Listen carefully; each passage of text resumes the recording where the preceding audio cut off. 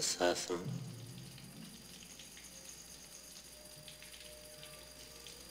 I'm a soldier. You're neither. You're an errand boy, sent by grocery clerks to collect a bill. Om Namo Bhagavate Vasudevaya. Om Namo Bhagavate Vasudevaya. East is east, and west is west, and never the twain shall meet. It's hard to dispute the validity of this well-known aphorism from Rudyard Kipling, but Prabhupada made an effort to overcome it. Whether or not that was successful from the institutional perspective is subject to debate. The issue to be explored in this month's presentation, however, is branding. Specifically, how the fabricated so-called ISKCON Confederation has branded itself, how it continues to label and thus mask itself, and what the reality of this prosaic pretense actually is behind the corporate persona. As you all know, our continuing series delves into the root issues of why the so-called Krishna movement has become what it now is. The last two videos explained very pointed topics, but this month we go global as we overview what so-called ISKCON purports to be in terms of its public persona. In other words, we shall analyze whether or not its presentation of itself is just another illusion, just another grand institutional delusion. The persona of the ISKCON mission, always in a flux state of fix-it-as-you-go drift, serves as a fix, the needle in and the damage done. This fix reassures its addicted members that they are engaged in important spiritual work meriting eternal benefit. No matter how poorly the organization performs, everyone in it is assured constantly that everything will be all right as long as the mission remains authorized by its vitiated governing body. In so-called ISKCON, that is, of course, the GBC, which is revered like a god. It is considered by some in the cult to be the successor in the parampara brought to the West by Srila Prabhupada. So-called ISKCON is said to be his body, and the GBC is indisputably the power node of that body. Now, we are in Lord Chaitanya's golden age for over the last 500 years or more, but the vast majority of devotees are unable to readily discern that we are in that golden age from any obvious indicators. Yet the golden age still has over 9,000 years of duration left ahead. So we should not be overwhelmed by the reality of today's difficult moment. The inability to recognize it now is because we are in a juxtaposition where access to the knowledge of Krishna has expanded quite exponentially, while influences of the perverted reflections, semblances of what are wrongly alleged to be Lord Chaitanya's movement, predominate, but they do so only on the superficial plane. Those deviations, in concert with Western culture, are covering genuine transcendence quite effectively at this time. Nevertheless, if you listen carefully with higher intelligence, you can and will overcome the faulty propaganda being pushed by cult triangulation at this time. But as usual, today's presentation focuses upon the big kahuna of those three. Long-term, without question, the most dangerous of the lot, the fabricated so-called ISKCON Confederation. It must be exposed philosophically. That's what we do here. It can also be exposed in terms of its procedural impositions. We do that as well, but those are a bit less important. Exposing it at the root serves to check its influence within the astral body of the unbiased hearer or reader, who thus takes advantage of this message in the right way. Assimilating this message means that so-called ISKCON can no longer have any meaningful effect within you, because you have exorcised the influence of its malefic egregor. You are thus no longer infatuated by it. The ISKCON melodrama is all a state of confusion, but you do not require to be caught in that. Dishonesty and denial are the standard in so-called ISKCON, and it has reached the point where its leaders and many of its members believe that the institution would not even be able to survive if it were straightforward about its actual history. We give you that history. Basically, the cult consists of only nominal Vaishnavas projecting a semblance of Eastern process, although that semblance is nothing more than gold plating over the Western lead which underlies it. You need to see it as such, to realize all of the make-show as little more than an institutional farce. Now, any unfortunate trapped within its orbit discovers, in due course, much to his or her chagrin, that one of its features is that of an addictive organization brandishing a confused communication process. Gossip and so-called secret knowledge buttress the chief features of the GBC mystique.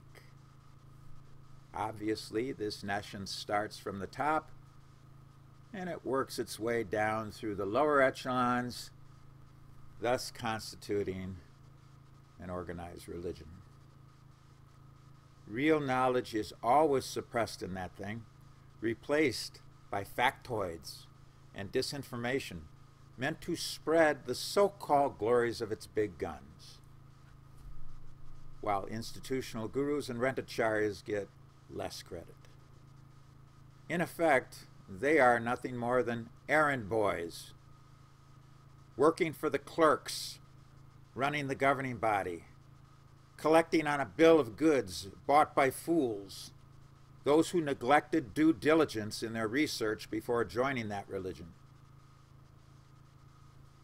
The ISKCON misleaders must always be pseudo-mystical and secretive, because once their secret is outed, the whole make-show collapses.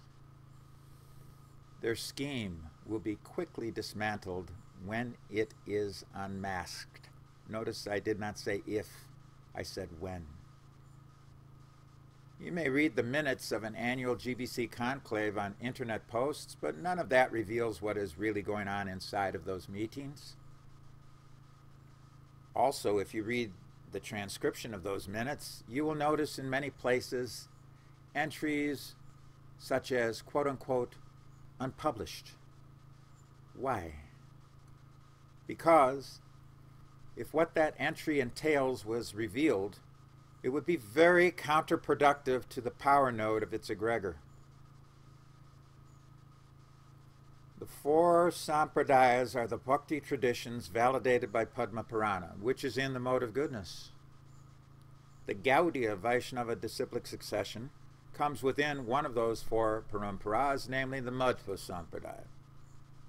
Nevertheless, it is certainly different from what is considered today in India to represent the line of Madhvacharya. The teachings and processes of the real branch of Eastern teaching representing the Bhaktisiddhanta is what we represent here, and it is affiliated with the traditional Madhva Gaudiya Vaishnava Sampradaya. Now here's a very important point. When there is any substantial deviation from that tradition, concoction is indicated. Concoction must never be tolerated.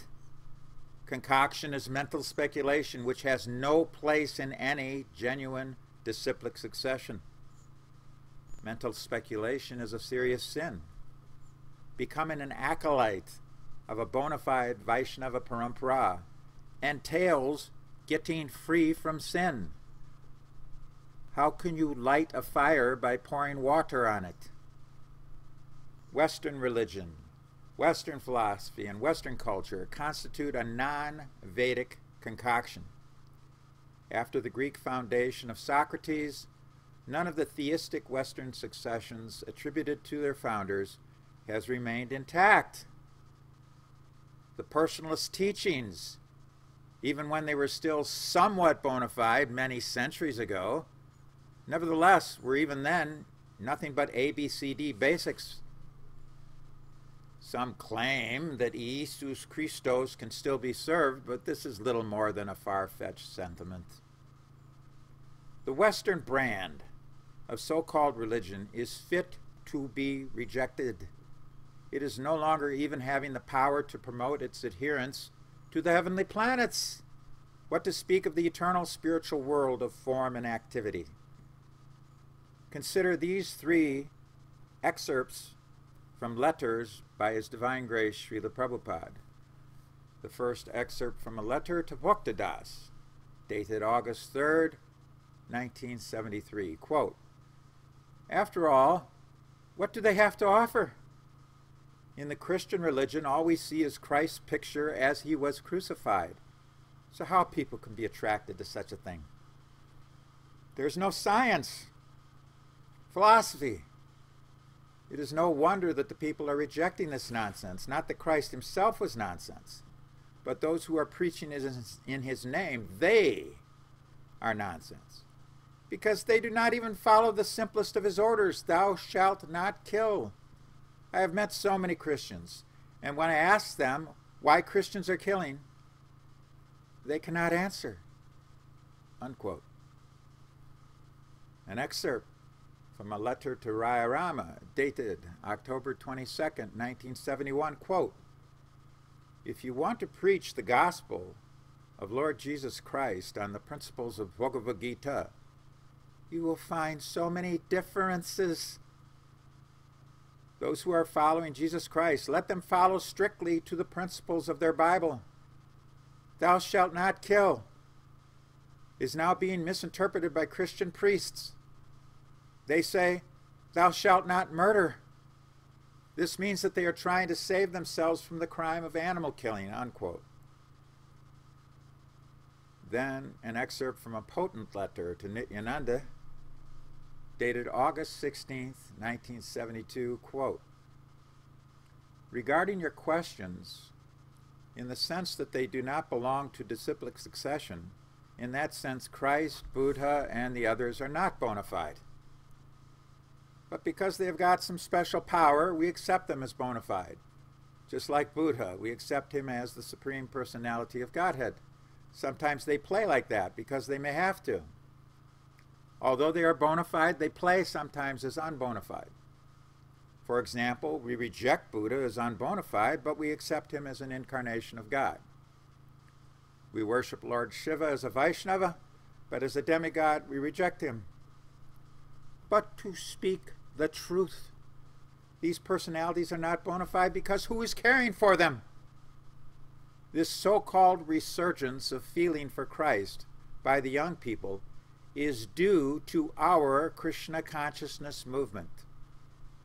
Unquote. But what Krishna consciousness movement? That is the question today. We see that in a somewhat different context. The same malignant principalities that effectively degraded Christianity And they're at work in the so-called Krishna movements, especially as far as so-called ISKCON is concerned. It is a cauldron of concoction. Its degradation is transpiring more quickly today than Christianity did back in previous centuries. That's all. And what happens in the society at large when such degradation takes hold? It sinks. It becomes nihilistic. It becomes hedonistic. It becomes agnostic, and then come atheists full of anger. It becomes sadistic, a faithless opponent to all theistic teaching, even when those teachings are fundamentally flawed. It becomes demoniac, and then degrades into the diabolical. It becomes loaded with rioters, looters, freeloaders, vandals, arsonists, and killers. Murder becomes commonplace in such godless societies, and this can all ultimately be attributed to the deviations allowed to enter its religion, which is supposed to have buttressed the law and order desired by those civilizations originally. Such is the plight of the West today, as its major cities in America are breaking down and cratering. Such is not supposed to be the plight of Eastern traditions, but ask yourself this question: are they still actually Eastern? We are not concerned with Buddhism, no matter how strict it superficially appears to be. Similarly, we reject Mayavad. However, what happens to the theistic manifestation of Eastern teaching when it becomes infiltrated by concoction? It goes the same route as Christianity, that's what. However, remember that history never exactly repeats. Instead, it only rhymes. What entered so-called ISKCON back in the late 70s? The answer is rather basic. Leftism. What is at the root of all postmodern Western ideas? It is antagonism against anything traditional, either of Eastern or Western origin. This began in a big way in Europe with rationalism, of course. Earlier than that, in its philosophical development, it stemmed initially from the ontological speculations of ancient pre-Socratic Greece, which entailed a rejection of all mysticism connected to humanities controlled by gods. But humanity remains controlled by the demigods, and always will. And there's another thing. Always remember that the ISKCON brand lists left. Although there is secondarily a right wing and a left wing within it, we must develop a perspective beyond that. The so-called conservatives in that cult are not what they appear to be, because what they project and represent is not actually traditional. In other words, they are just as deviated ultimately from the Guru Parampara as their comrades representing the liberal wing. Now, in order to understand this a little better, let us employ an analogy. For the purpose of visualizing this analogy, picture in your mind that there are numerous folding chairs atop the deck of a battleship. This battleship is called the HMS ISKCON. It is in the service of Her Majesty Maya. Now, half of those chairs are colored red, and they all have a big noticeable R on the backs of them. The other half are colored bright blue, and they all have a noticeable left painted on them. These represent the right and left wings of the ISKCON bird of prey. However, just like ants crawling atop a vinyl record while it is on the turntable, the individual movement of the ants on the record is subordinated to to the overall movement of the LP itself.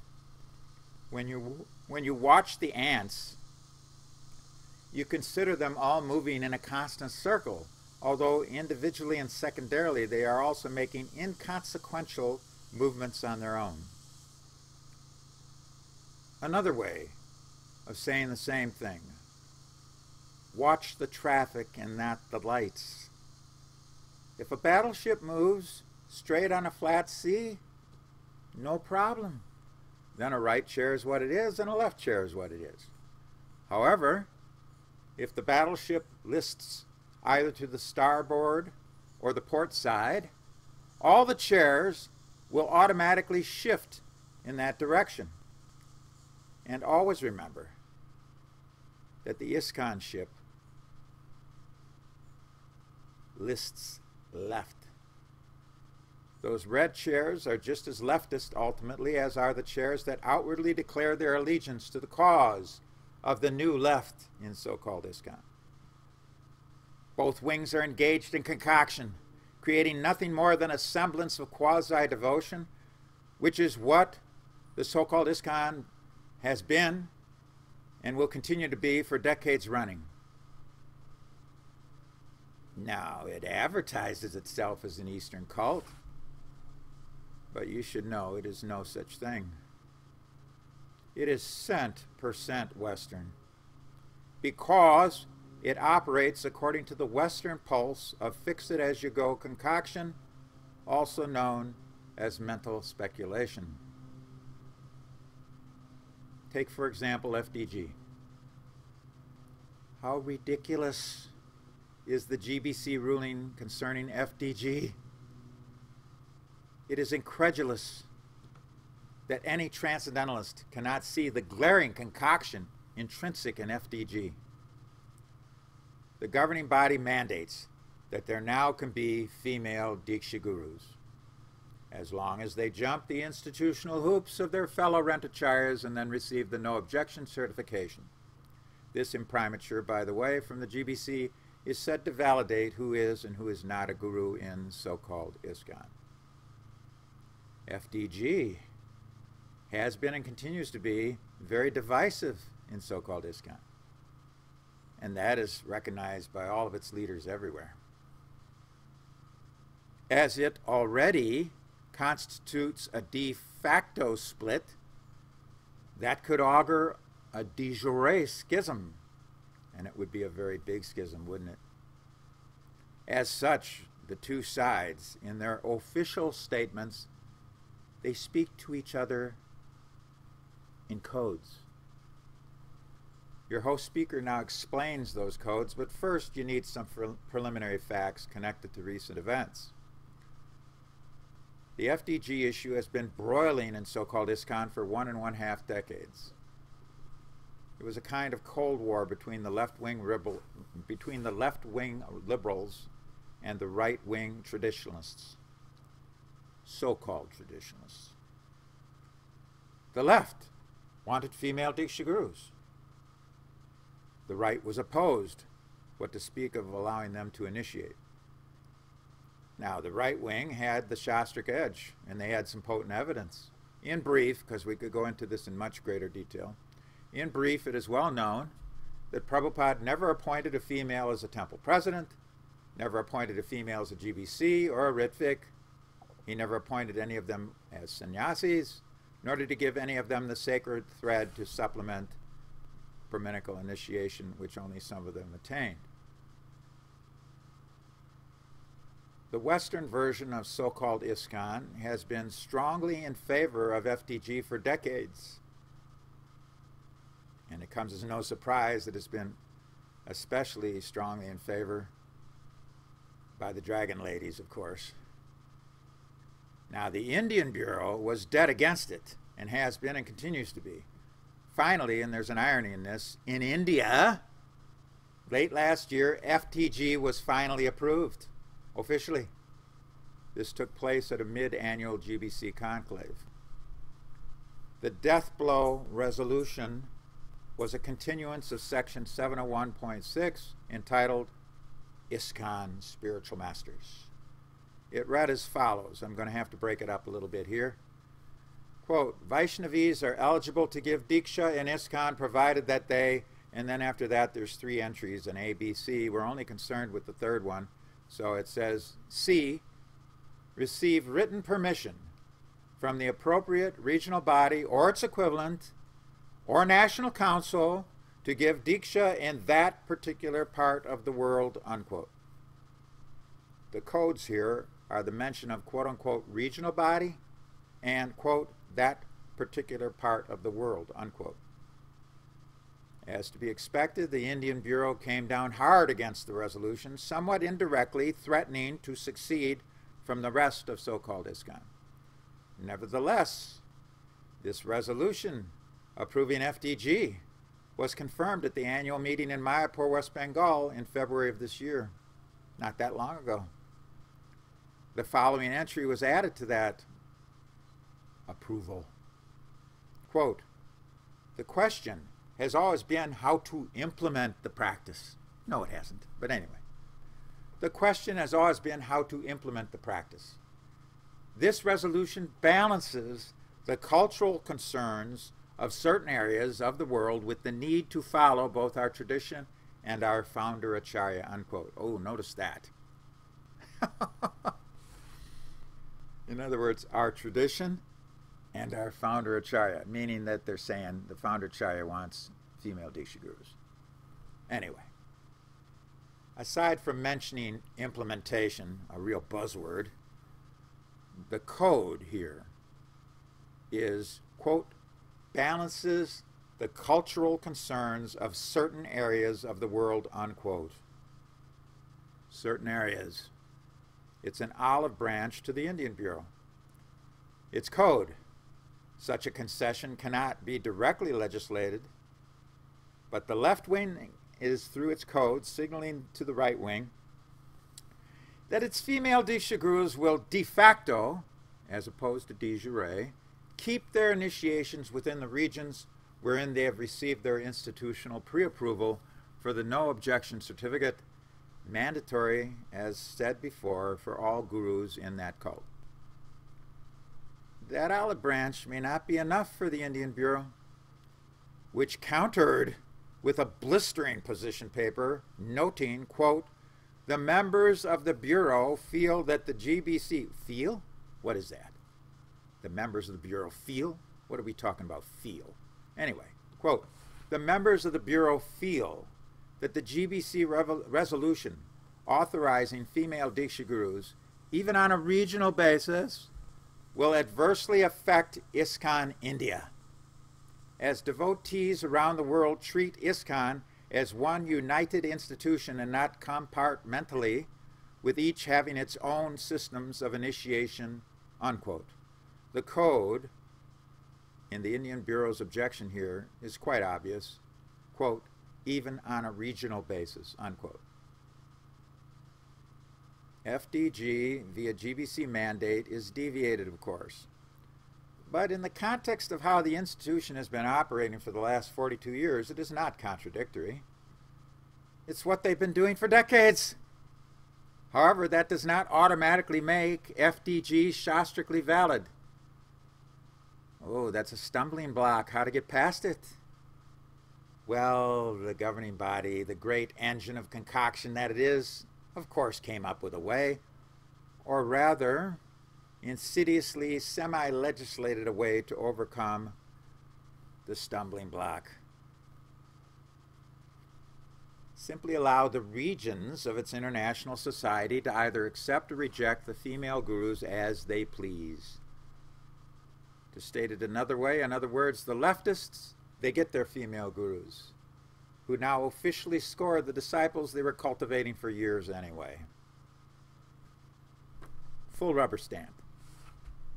And for those on the ISKCON right wing, who have realized, obviously, that there can never be any such thing as a female Madhyamadikari Diksha Guru, they can take shelter of the region, mostly in India, if not totally in India, that does not accept the dragon ladies as gurus or their disciples. Tattvamasi. codes notwithstanding, so-called ISKCON thus unwittingly creates a new zonal acharya system in the form of new covert zones, blue zones. The dragon ladies are worshipable. Reactionary right zones. No feminine gurus recommended, recognized, or allowed. Cannot any sane person recognize what is really going on here? They're doing their own thing. What is actually going on can be summed up as follows. The authority is not from Shastra. The authority is not based upon reason or logic.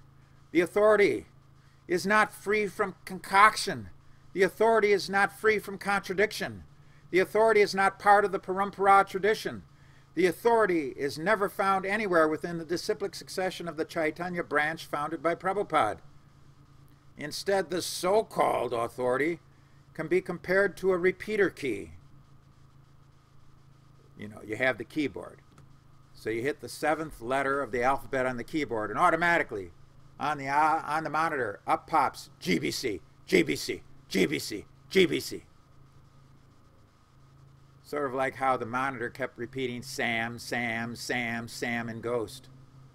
Except this power node is institutional, physically manifest, and far, far more dangerous than any ghostly haunt anywhere in the world.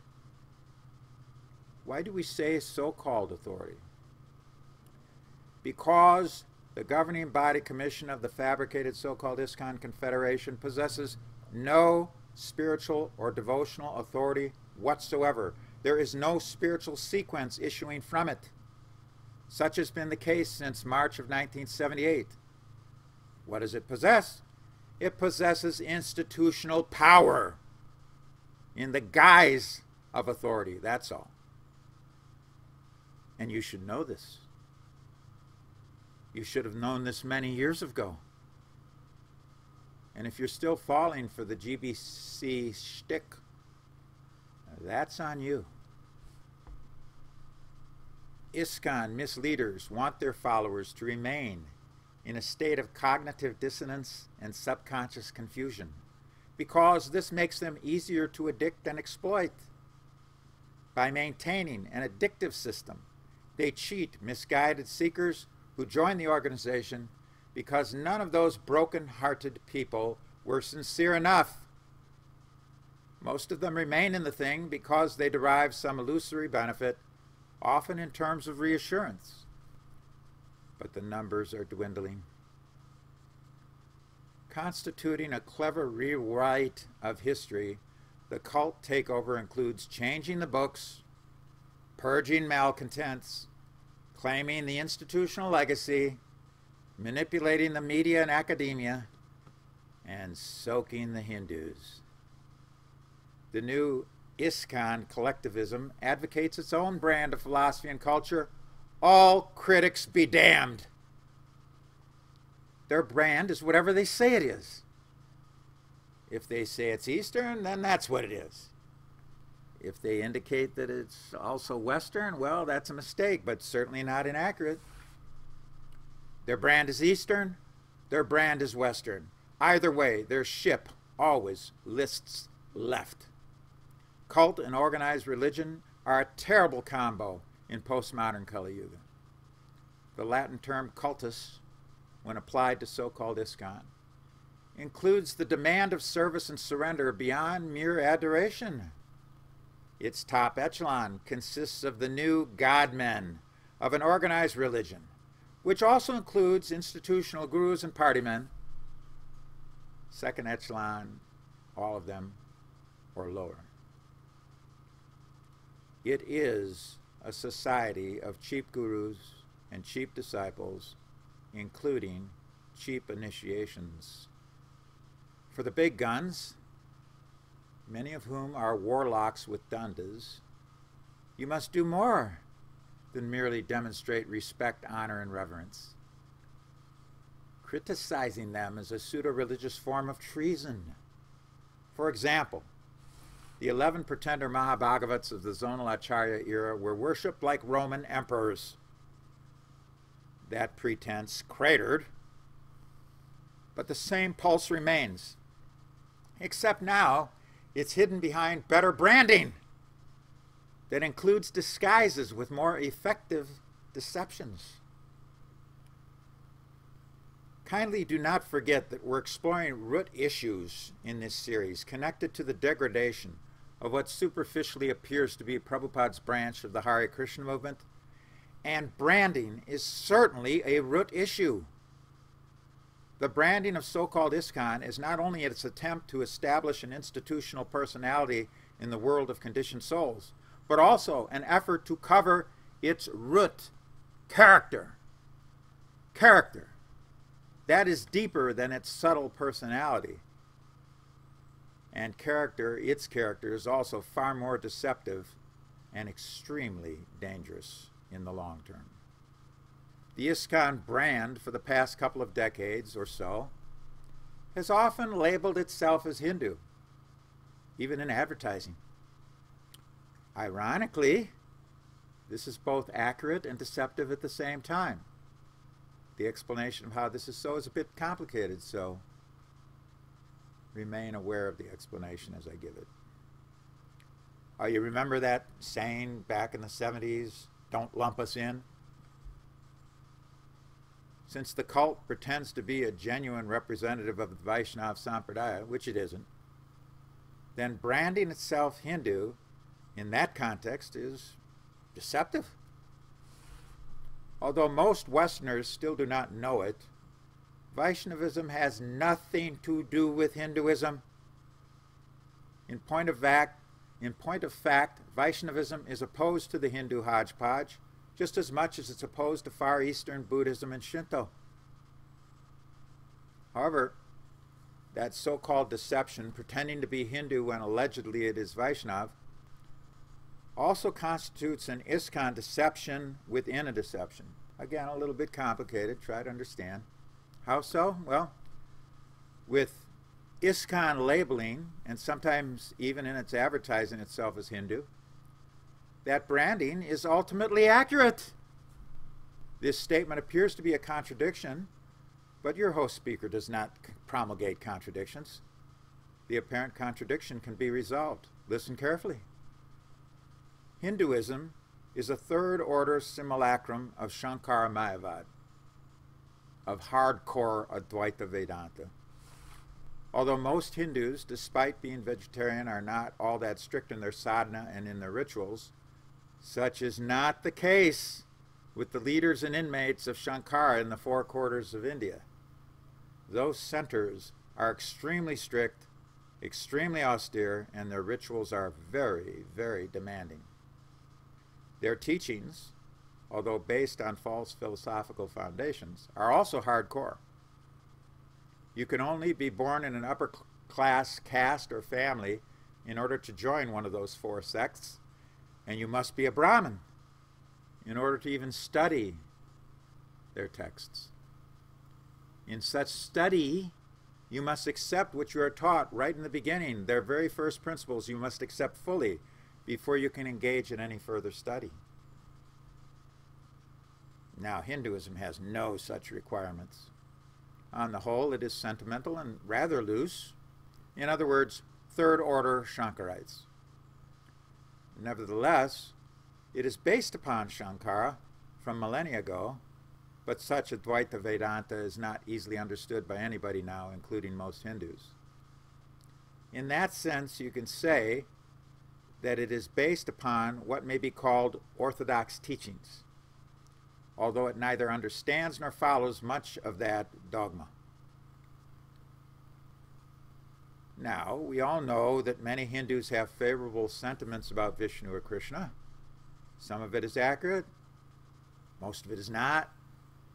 And since Brahman, Mahavishnu, and Krishna are given their places, wrong places, in the Advaita pantheon or hierarchy, in that sense, try to understand, in that sense you can say that Hindus are also a simulacrum of a wrong conception of the absolute truth about Vishnu. Vishnu means Vaishnavism. To take it, the logical next step, Mahavishnu holds pride of place, not Krishna, Mahavishnu. Mahavishnu holds pride of place in the Shankara hierarchy, just under the so-called topmost echelon of impersonal Brahman. According to Shankara, and all Hindus believe this as well, the goal of the conditioned soul is merging the Atma of the conditioned self into Brahman, becoming, allegedly, one with Brahman. In this way, Hindus can also loosely be understood as a third-order simulacrum of Shankara's conception of Vaishnavism. As such, what is so-called ISKCON? It's the same thing, just a little bit removed. It is a second-order simulacrum of the original teachings, rituals, rules, and regulations of genuine Vaishnavism as promulgated by His Divine Grace in the form of His branch of the Madhva Gaudiya Vaishnava Sampradaya. Fabricated so-called ISKCON is a semblance of that. In that sense, so-called ISKCON actually can be equated with Hinduism. The apparent contradiction is removed if you have been able to assimilate this explanation, which admittedly is a bit complicated. So-called ISKCON convinces the Western Hindu about its so-called legitimacy while projecting a different persona to the rest of America. In a sense, as far as the Hindu diaspora is concerned, so-called ISKCON wants them all to believe that it also is a branch of mainstream Hinduism, which is not inaccurate. So-called ISKCON strives to secure this reputation, and to some degree it has succeeded. Nevertheless, if you have been watching our videos, you're catching on. People are catching on. There are some problems, such as all of that child abuse and lawsuits connected to it, and all of the gold-plated grift that so-called ISKCON is engaged in over many decades of picking the pockets of the gullible. These things have to be merged into oblivion, but that does not come easily, as the written record remains. And the grift still continues, of course. Nevertheless, ISKCON fairy tales keep their allure, even if the cult, through historical revisionism, is able to hide its shenanigans to a greater or lesser extent. Its revamped brand entails a transformation of previous deviated policies, beliefs, and dogmas, and its patented fix-it-as-you-go strategy buys the thing more time. Another transformation awaits the breakdown of the current third transformation, the Hinduization of so-called ISKCON, and that third transformation and that Hinduization is clearly in decline. With GBC imprimatur, a most outrageous display of self-apotheosis was attempted by so-called ISKCON. It was done so in the late 70s and most of the 80s by 11 pretender Bhagavats. The scheme did not work, so they don't do it that way anymore. Instead, with a borderline exception here and there, their brand has now morphed into institutional apotheosis, which is ultimately more dangerous, far more dangerous. It offers an automatic ticket to Godhead by simply remaining loyal to its governing body. In combination with its own warped variety of quasi-Hinduism, including some easy ritual, some run-of-the-mill mysticism, and other superficial stuff such as free food and festivals, so-called ISKCON can and does exploit lost souls. This is now integral to its current brand, and the cult also converts Hindu celebrations, like Holi, into something called quote-unquote color fest. Mixing this with a little brand of legend and a whole lot of sentiment, it is taken out of context and colorfully converted to suit the Sahajiyas, the real beneficiaries of that Western Upasampradaya. Everything is made easy in this third transformation, And cheap afterlife guarantees are made easier to qualify for as well. It's the old society, friendship, and love gambit in but a new guise. This current iteration is a different mission from the one that Prabhupada brought to the West, but that's long gone. ISKCON, it's gone. Ego-based love bombing in the current thing now amounts to nothing more than an attempt to attract the mass rather than the class. Never for a moment underestimate the power of their particular brand of love bombing, as it is very effective. Now, that love bombing certainly doesn't attract the intellectual and logical class of man or woman, but so-called ISKCON doesn't want them. They eventually become troublemakers. They spot discrepancies, contradictions, deviations, and deceptions. They spot them so obviously early on because they're not stricken with a poor fund of knowledge when they approach the cult. And that's not what it wants anywhere near its orbit. In a sense, you can say that so-called ISKCON asks the hedonistic Vikarmis to trade their current affiliations for a new one, which fulfills the same needs but in a rather different way. Love bombing is essential to pulling this off. Compromise with Western society is just as essential. And that's why the ISKCON brand is nothing more than a new Western variety of the semblance of religion coated with an Eastern veneer, a veneer which is getting thinner and thinner by the year. If you think that so-called ISKCON is a representative of Gaudiya Vaishnavism and connected to that line of disciplic succession, guess again. Opulent deity worship alone establishes no such thing, and perhaps you should have known this before even approaching the cult. If you didn't know it then, and you're watching this video, you should know it now. So-called ISKCON is based upon the legitimacy of the Mother Church, which of course is its governing body.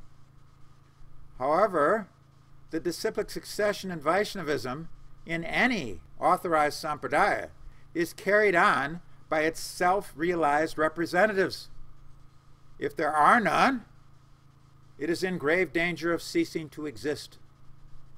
A legitimate Vaishnava society is never carried on by some kind of commission, as such a thing never has the right to determine, via institutional pre-approval, who can and cannot initiate new disciples with the Bhakti Lata Bij. When the history of Prabhupada's branch of the Sampradaya is written decades from now, the GBC will not only have no position whatsoever in that disciplic succession, it will be condemned for interfering with its success if it turns out that it did succeed, which is certainly not a given at this time. Each and every male initiated regular guru of Srila Prabhupada, those accepted by him during his physical manifestation between the years 1966 and 1977, has the opportunity and the right to act on that status and then, and only then, receive Prabhupada's order to link disciples to his branch of the Guru Parampara. This is each of their spiritual birthrights. So-called ISKCON in its branding occludes this fact. ISKCON branding is integral to its strategy, which entails disguising the fact that it has been an Uppa Sampradaya since March 1978. It also covertly brands itself as an adapted form of New Age West, when that is thought to fulfill its objectives. Ever heard of Krishna West? Throughout all of this, the vitiating governing body decides who is and who is not guru. In and of itself, that is bogus. even if the cult had otherwise been bona fide, which is certainly far, far from the case. It is incumbent upon you to see it for what it is and be able to transcend all of its masks.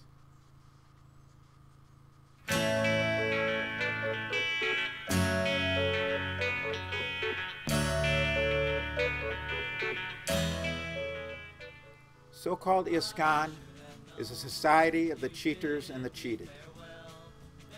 If you were cheated by its misleaders, you should have learned your lesson by now. Feel free to bid them farewell, knowing that you are leaving a society of mere starfishes in the vast sea of Maya, the sea of heartbreak. You have a genuine spiritual life to live, and you do not need them at all. If you bought that ticket with your tears, then it's time to stop whining and end that roller coaster ride. Sadeva Samya.